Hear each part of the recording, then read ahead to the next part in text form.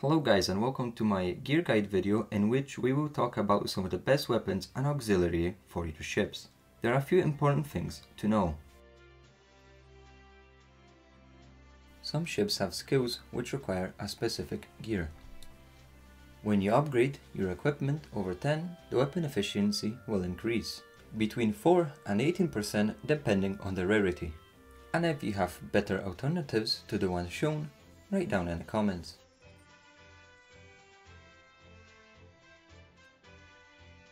The F7F Tiger Cat and the Sea Hornet have the same 2 1000 pound bombs and 4 20mm AA cannons, so they are pretty much almost the same. The Sea Hornet is a bit faster and reloads a bit faster, but the Tiger Cat has more health. They can both be obtained through the Gear Lab and are currently the best options. The F4U Pirate Squad is an overall good fighter. It has 2 500 pound bombs and 6 12.7mm AA cannons. It's slower and takes longer to reload than the other two, but it can give a 5% anti-air buff to the whole fleet for 8 seconds. It is also easier to obtain because you can just buy it in the core data exchange shop. The F6F Hellcat is more of a budget fire compared to the others, but it's still a good option. When you can't get any of the other aircraft, it can be obtained from 5.2, 13.3 and tier 4 or 5 eco tech boxes. It still has bombs and is good for its cheap price.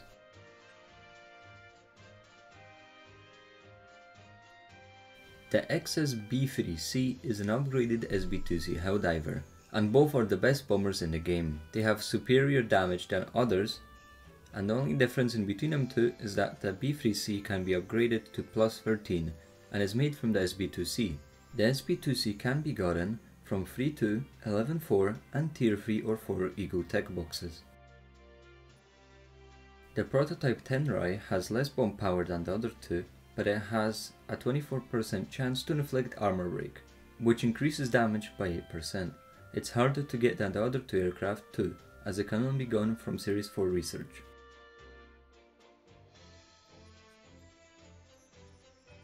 The Wyvern and the XTB2D1 Sky Pirate both have 4 torpedoes. The Wyvern does more damage and is faster, but the Sky Pirate has more health, and they both can be crafted in the Gear Lab from other planes. They are both currently the best options because of the damage they do and because of the speed they have. The Ju-87 and the Barracuda both have 3 torpedoes. They have almost the same speed and have equal health, while the Barracuda deals more damage than the Ju and is easier to obtain. The Ju-87 can be made in the Gear Lab, while the Barracuda can be gotten from tier 4 or 5 Royal Tech boxes and made with blueprints gotten from research.